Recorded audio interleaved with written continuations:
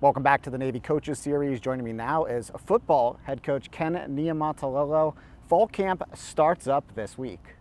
Super excited. I'm just really excited about this year.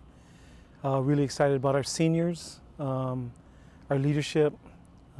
Really excited about our preparation, but couldn't be more excited right now where we're at. The four captains, Diego Fagot, Chance Warren, Michael Cooper, and Kevin Brennan. What can fans know about this quartet? Probably as strong as a leadership group that we've ever had. We've had some really good captains, but these guys are all, great leaders, great football players. They lead by example, and really pleased what they've done this summer. This schedule in 2021 is quite daunting from a fan's perspective. What are you looking most forward to out of playing these programs? It's daunting from a coaching and player standpoint too, so it's exciting. It's what you get into sports for, to compete. The toughest schedule that we've ever had since I've been here, my 24 years being here at the Naval Academy. But our kids are looking forward to it. We know it's in front of us.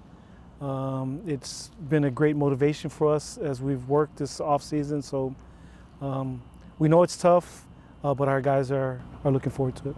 As we kick off fall camp, what should fans know about this team? We always try, we have a couple goals in our program to be the closest team in the country and to be the toughest team in the country. And I think, what I've seen so far, we're going to be close to that. So this is going to be an exciting year.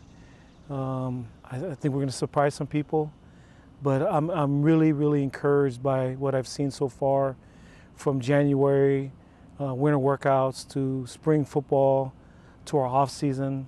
Guys had a great off season, and just really excited about where we're at right now.